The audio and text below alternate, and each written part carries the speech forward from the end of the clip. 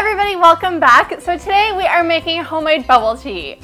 So this is so exciting. I used to drink bubble tea all the time when I was in high school because there's a bubble tea place like down the street from my school. So at lunch I always went and got bubble tea.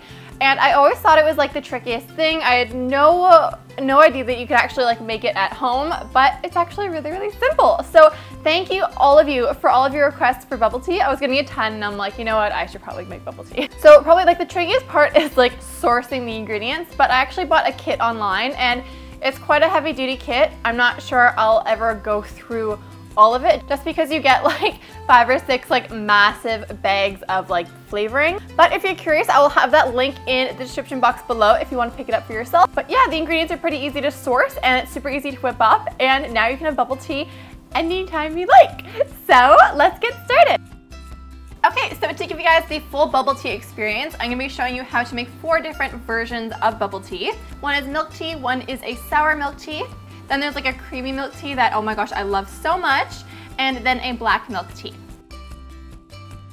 Okay, so first we're going to make the bubbles of bubble tea, which are tapioca. So what you want to do is pour the tapioca into a pot of boiling water and boil them uncovered for 45 minutes, stirring occasionally.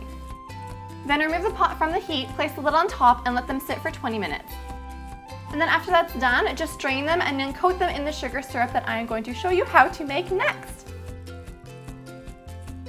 So the sugar syrup is so easy. All you need to do is place a cup of water, half a cup of white sugar, and half a cup of brown sugar in a small pot and bring it to a boil.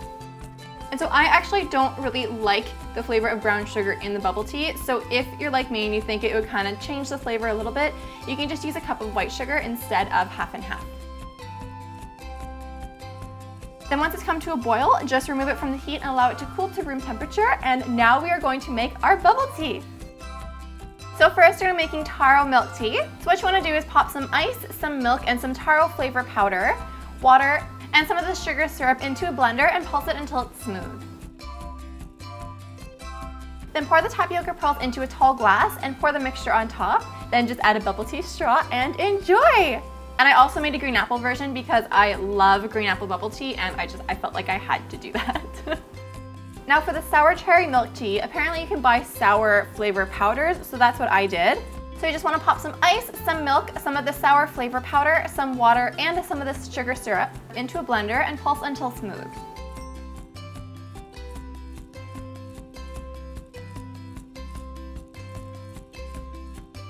Then pour the tapioca pearls into a tall glass again and pour the mixture on top and top with the bubble tea straw, and your sour cherry bubble tea is ready. So now we're going to make the creamy milk tea, and this is just like a nice like vanilla creamy kind of flavor. You want to combine the ice, some milk, some cream flavor powder, and I think you'd probably get away with using like Coffee Mate or some kind of powder instead of having to go buy the specific flavor powder. And then some water and a little bit of sugar syrup in a blender and pulse until it's smooth. Then pour this on top of some tapioca and add a bubble tea straw, and you are done!